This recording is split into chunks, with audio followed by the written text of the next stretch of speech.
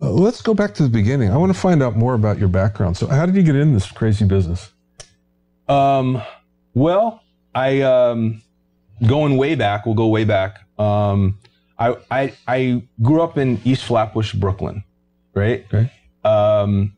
Really didn't have any connection or links to the music business at all. My family all came from worker, blue collar background, carpenters, electricians.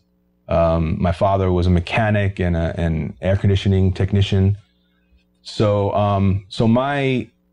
my passion for music really just started in my bedroom, listening. My father, around 12 years old, bought me a stereo component system that had the tuner and the 8-track and the phono all separate, cassette deck.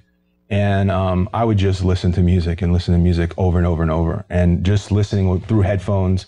And I was just listening to the amazing effects and mixes, and just was super curious on how that was done.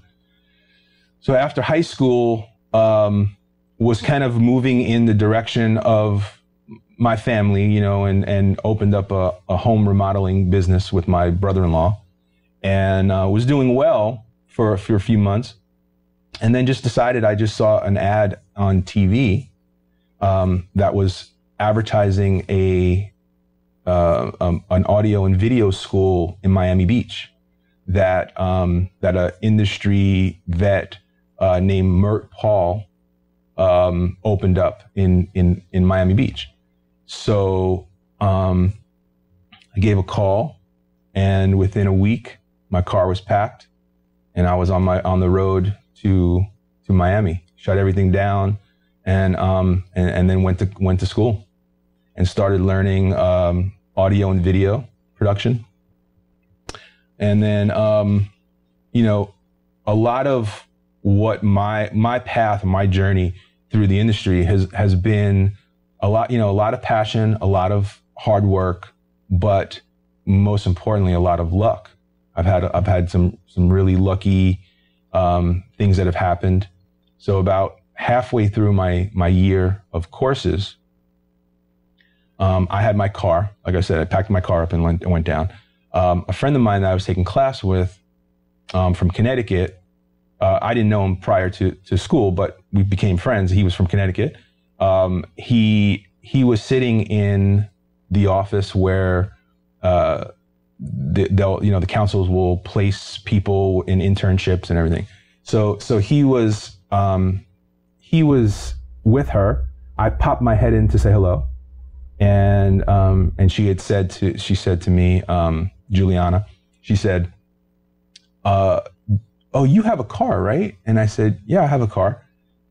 Can you drive him to an interview at a studio to be an intern?" And I said, "Sure, of course, I'll drive him." And so I drove him. I was sitting in the lobby. It was the name of the studio was called Studio Center down in Miami. And so I drove him, sitting in the lobby waiting for him. And he was in an interview. He was probably in there for 20, 30 minutes. And when they came out, I was reading a magazine. I put the magazine down and I stood up and I said hello to the studio manager that was interviewing him. And he asked me, he said, do you guys go to school together? And we said, yeah. So he's like, "Do you want an internship too?" And I said, "Yeah, of course, I'd love one." So of course our first few days was cleaning, Windexing gold records and platinum records and